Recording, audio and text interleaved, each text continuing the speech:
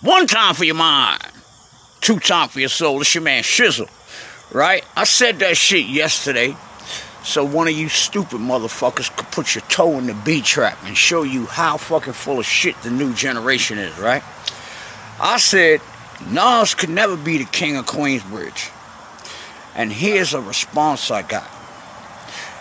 Nas is the King of QUEENSBRIDGE because he made millions of dollars. Y'all motherfuckers don't understand that you can only be first once. Anything after that is just a mere motherfucking shell of a copy. Okay?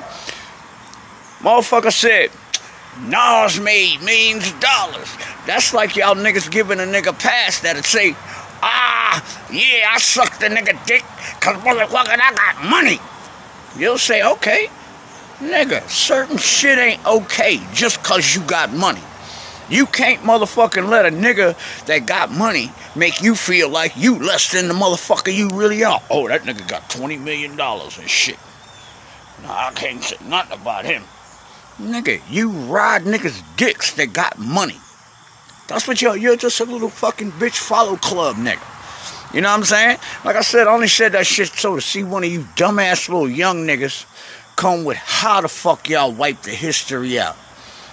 I'ma always be the top dog. Like I said, I don't give a fuck how much money niggas make, how much the fuck they do. You can only be first once.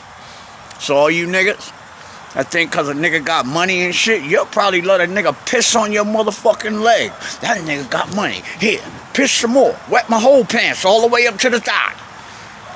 Y'all niggas got life fucked up.